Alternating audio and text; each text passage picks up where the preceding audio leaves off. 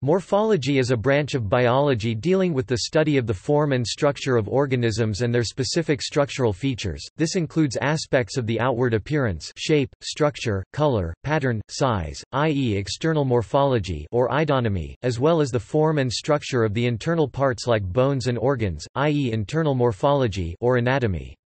This is in contrast to physiology, which deals primarily with function. Morphology is a branch of life science dealing with the study of gross structure of an organism or taxon and its component parts.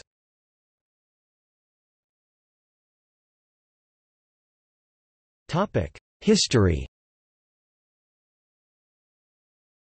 The word morphology is from the ancient Greek morphe, morphe, meaning form, and logos, logos, meaning word, study, research.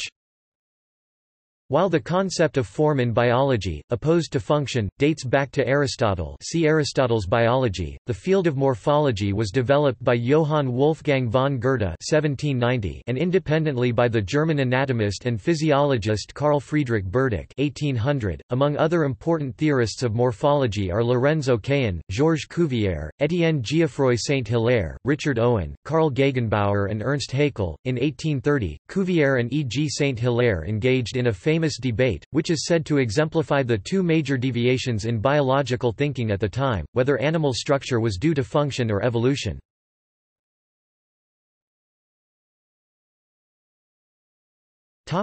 Divisions of morphology.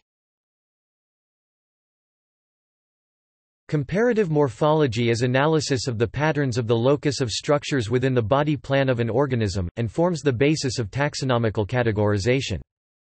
Functional morphology is the study of the relationship between the structure and function of morphological features. Experimental morphology is the study of the effects of external factors upon the morphology of organisms under experimental conditions, such as the effect of genetic mutation. Anatomy is a branch of morphology that deals with the structure of organisms. Molecular morphology is a term used in English-speaking countries for describing the structure of compound molecules, such as polymers and ribonucleic acid (RNA). Gross morphology refers to the collective structures of an organism as a whole as a general description of the form and structure of an organism, taking into account all of its structures without specifying an individual structure.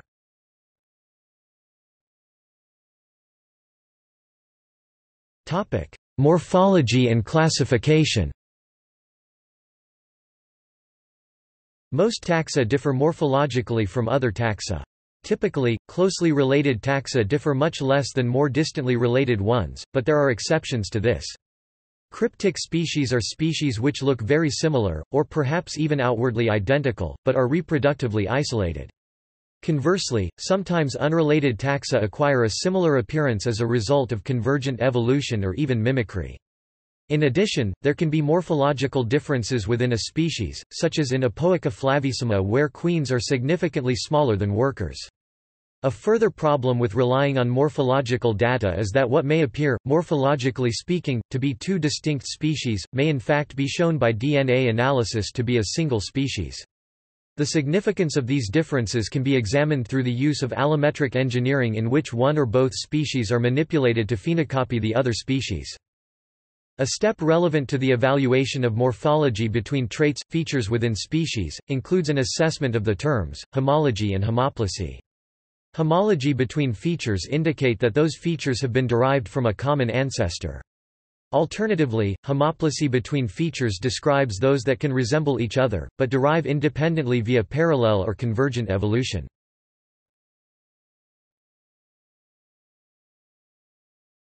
Topic: 3D cell morphology, classification. Invention and development of microscopy enable the observation of 3D cell morphology with both high spatial and temporal resolution. The dynamic processes of these cell morphology, which are controlled by a complex system, play an important role in varied important biological process, such as immune and invasive responses.